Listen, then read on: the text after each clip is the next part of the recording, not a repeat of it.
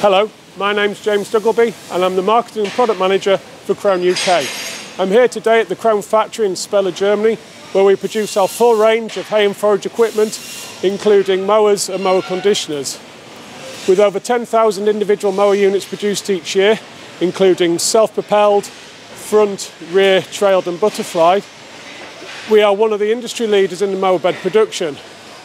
At the heart of every EasyCut mower is the mower bed, and I'd like to take this opportunity to take you around our mower production facility, around the factory, to show you what goes into the production of one of these mower beds. Here's where the story begins.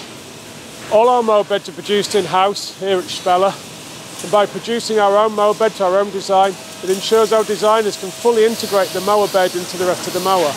So at the start of the journey, we start with the pressed steel. All the holes have been pressed, the bed shape has been profiled out, but before we weld them together, we need to bend the mower bed into shape. So here we have the hydraulic press, exerting up to 320 tons of pressure. Our operators can bend the mower bed into the correct profile, the top piece and the bottom piece, and we can then go on and weld them together with the automatic robot welders. Now we've formed the top and bottom of the mower bed, we need to join these two sections together. The simple way is to sandwich them using bolts with a gasket in between. However, as a mower bed is designed to flex and move as it travels across the ground, this can result in over time of oil leaking out of the joints.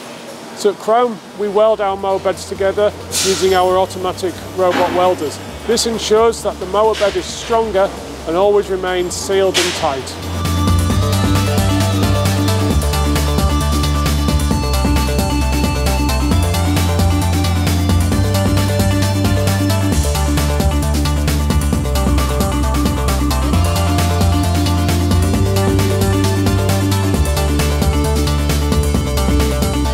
So we've seen how we take two pieces of steel, punch some holes, press it into shape and join them together with the robot welders.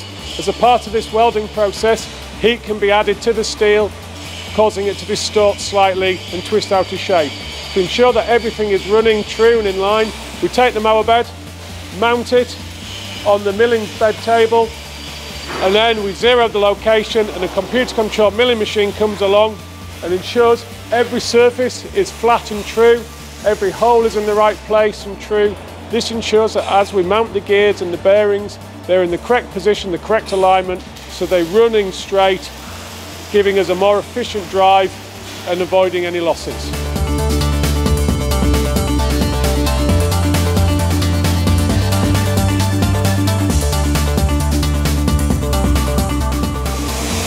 So here we are at the next stage of the production process. In this station we are welding the mounting bolts to the mower bed. These mounting bolts will secure the disc hub to the mower bed.